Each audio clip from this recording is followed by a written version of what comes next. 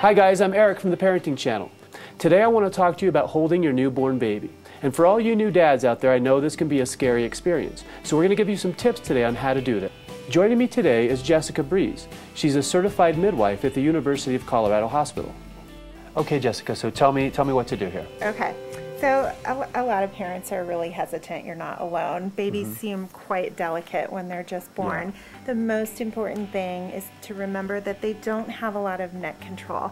So you always have to have a hand supporting their head. Okay. So the most basic one is the cradle hold, and that's just where you put the head right in the nook of your arm. Either side is fine, and you're going to put the head right in the nook. You're going to make sure, you got it? Yep. Going to make sure your forearm is just right under the baby. Yeah, and it's just simple. like that. Depending on the size of your baby and your comfort level, eventually you could hold your baby one-handed. This next hold is the shoulder hold. Okay. This is excellent also for a baby who spits up a lot.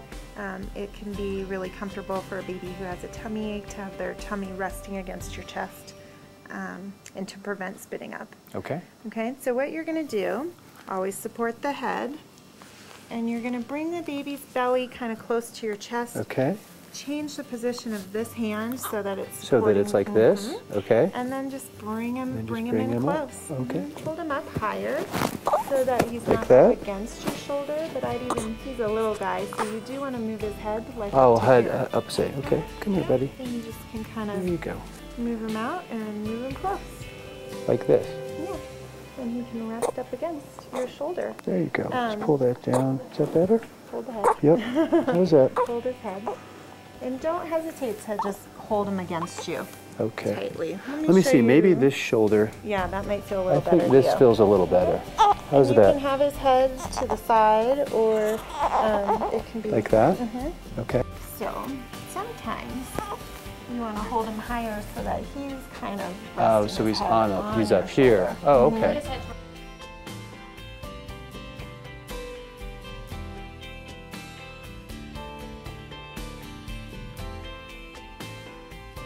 Okay, so that's how you hold a baby. From the Parenting Channel, I'm Eric.